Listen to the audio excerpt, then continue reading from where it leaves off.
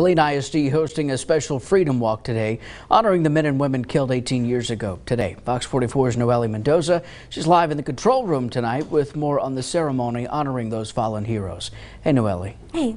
Well, hundreds walked alongside our first responders here in Central Texas this morning, demonstrating our strength, not only as Americans, but as people from all walks of life, united as one.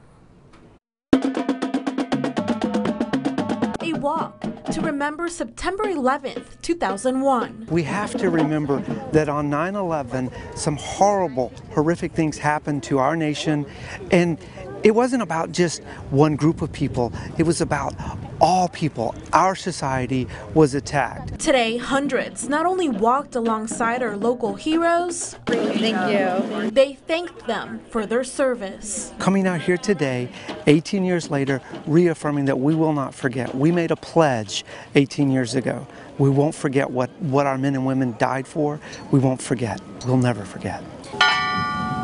Also marching for freedom, 11 Gold Star families who lost loved ones in the line of duty. To show my child, there are not only her father, who is a hero, the public servants of 9/11, she hasn't experienced that, but we did, and passing it on to our now generation and letting them see our history. Knowing where we came from and how we got to where we are today is very important. Ashley Hudgens' husband was killed in Iraq. She says 9/11 brought along life lessons. It teaches us to be cautious, to be careful, and how our nation has changed. Honoring America's history and all who were affected. You can forgive people. Don't forget what happened.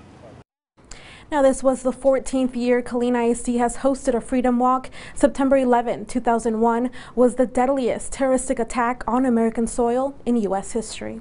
Live in the control room, Nohely Mendoza, Fox 44 News.